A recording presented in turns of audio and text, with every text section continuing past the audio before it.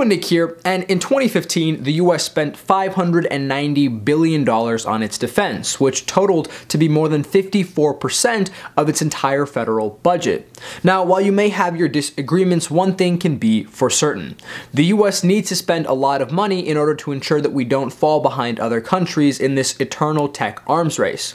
And today, instead of talking about the newest F-35 or some really cool piece of technology, I want to take a step back and look at the US's most antiquated piece of hardware. The country's entire nuclear control system, which still runs on a 1970s IBM computer and reads information off of an 8-inch floppy disk. Let's check it out.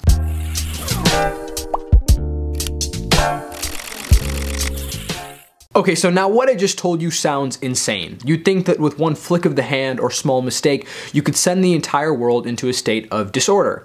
And you wouldn't be totally wrong.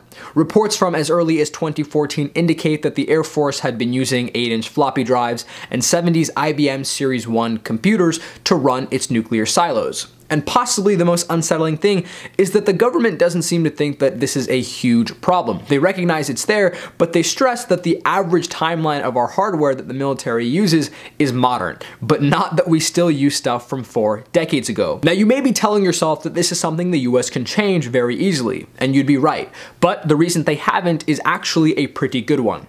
If you're launching something as serious as a nuclear missile, your system better be impenetrable. And if you're using an IBM Series 1 in today's age, there's no USB port or network to gain you entry. You can't load up a firmware Trojan or ignite a remote boot virus because it's impossible. And in today's age where sensitive information leaks are rampant and data is so precious, that's something incredibly high tech. As you can imagine, the biggest downside to all of this is maintenance. It costs an incredible amount to keep these computers up and running, as opposed to just switching over to something new. Now, reports do indicate that the Air Force will eventually migrate their systems by the end of 2018 and trash their 70s hardware for good, but I definitely think this was worth the discussion. And as always, thanks for watching, and I'll see you guys next time.